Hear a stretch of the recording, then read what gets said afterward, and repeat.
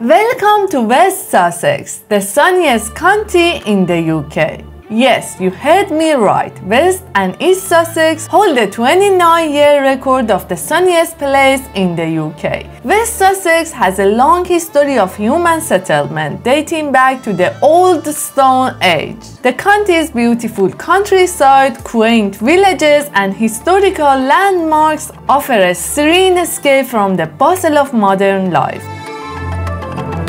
From the tranquil shore of Chichester Harbour to the majestic Southend National Park, West Sussex offers a diverse range of outdoor experiences.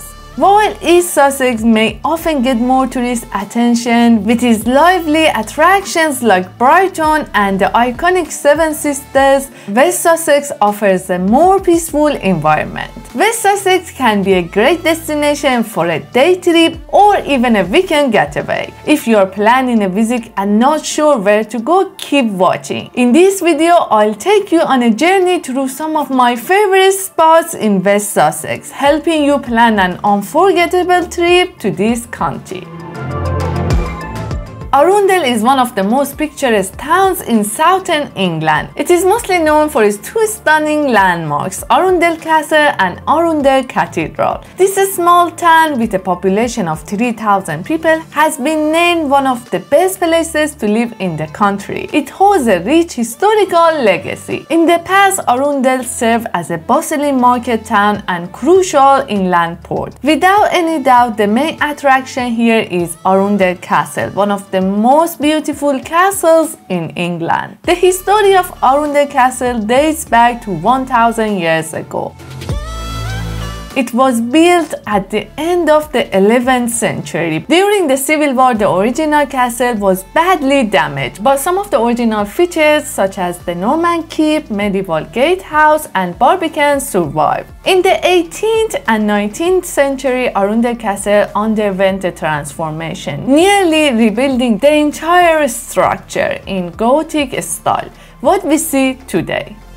Arundel is only 65 miles away from London. The most convenient and common way to get here is to drive. There is a car park behind the castle where you can park for the entire day for just £5.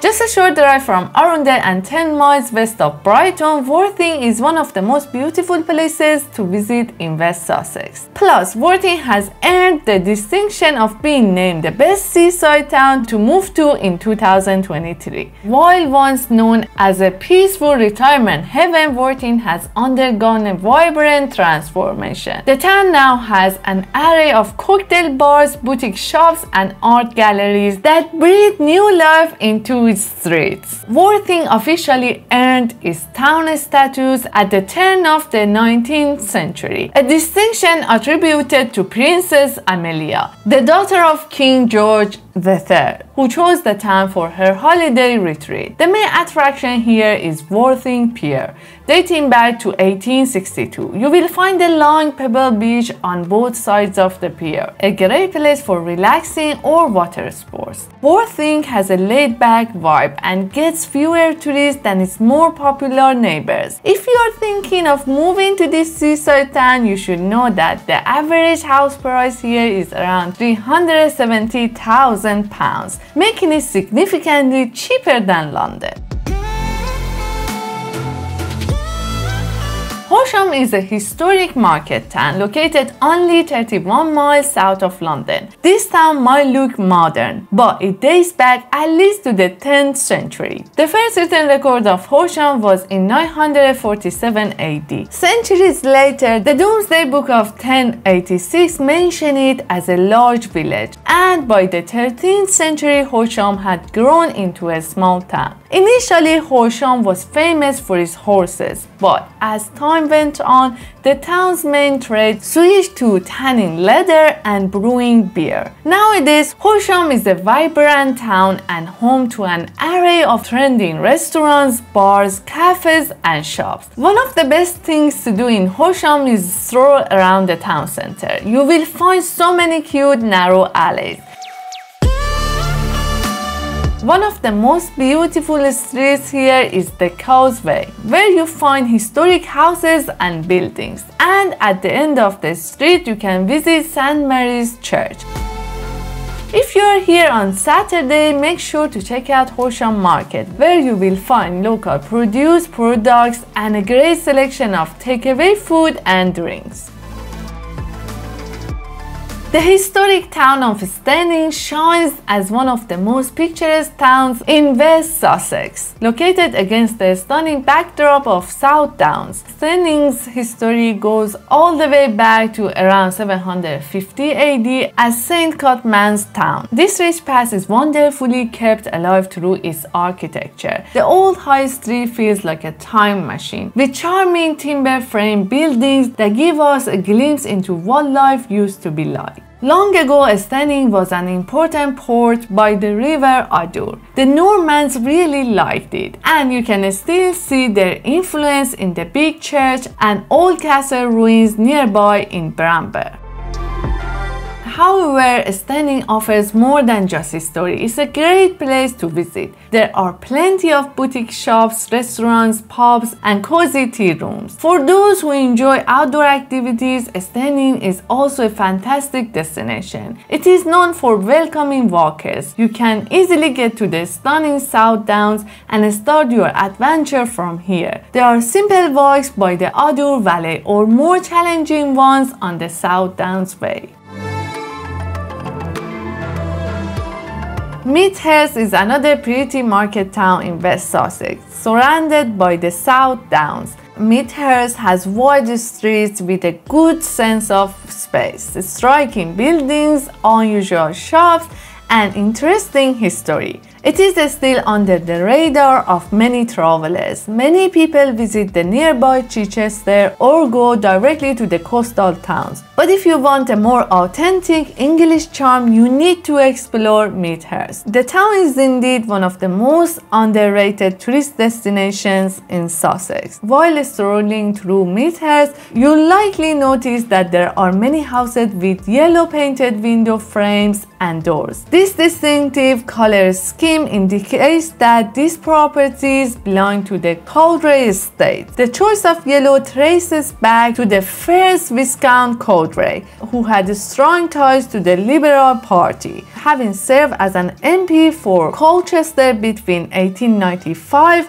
and 1910.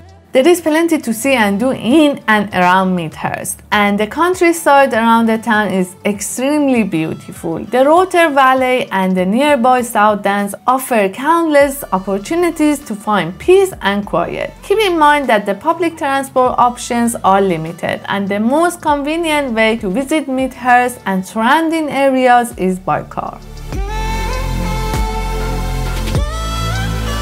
Amberley, at the foot of the South Downs in the Arundel Valley, is without a doubt one of the prettiest little villages in Sussex. If you never heard of this small village, take it as a good sign and consider it as a hidden gem in West Sussex. It is located in the South Downs National Park, and it is a great place for a day trip. If you love outdoor activities and walking, Amberley is your place. There are many trails that lead from the village, including a stretch of the long-distance walking route, the Monarch's Way, which runs alongside the River Arundel. The South Downs Way, a recognizable national trail, also passes very close to the heart of the village. It is a popular route for walkers and cyclists alike. The village by itself is pretty quiet, with picturesque thatched cottages. There are a couple of country pubs and a tea room in the village, serving food and drinks. Amberley Castle and Amberley Museum are the main attractions here.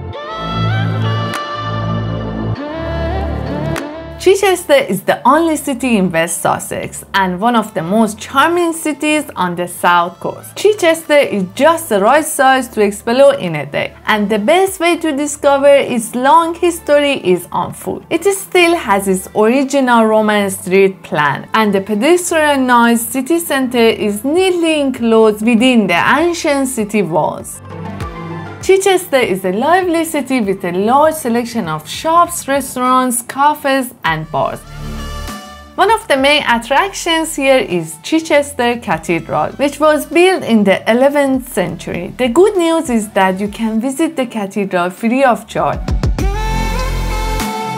From the cathedral, you can head over to the Bishop Palace Gardens, which are very quiet and a lovely spot to read books or rest. Just 4 miles from Chichester city centre, you will find Chichester Harbour, a centre for sailing and wildlife enthusiasts. This large natural harbour is one of England's designated areas of outstanding natural beauty. Even though Chichester is known for being a sailing hub, it is a great place for a day out, with miles of public footpath and designated cycling paths. Bosham is one of the oldest and most picturesque villages in West Sussex. This coastal village has a long and interesting history. Bosham was an important medieval port in Chichester Harbour, one of the only 3 places in the harbour where wine could be landed. Some historians believe that the Danish king Canute lived here, and his 8-year-old daughter is buried in Bosham church. He was the king who tried to stop the tide from rising. Basically, he sat on a chair on the seashore as the tide was coming in. Then he commanded the waves to stop rising, and obviously the sea came up as usual and the king's feet got wet. Bosham is a popular place for sailing, canoeing and stand-up paddle boarding. While in Bosham, make sure to check out the Craft Center, where you will find a wide selection of arts, crafts, and gifts produced by locals. And there you have it, a glimpse into the charm of some of the prettiest towns and villages in West Sussex. If you're looking for more inspiration, make sure to check out my video about the top places to visit in East Sussex. Same as always, thanks for watching and see you in the next video.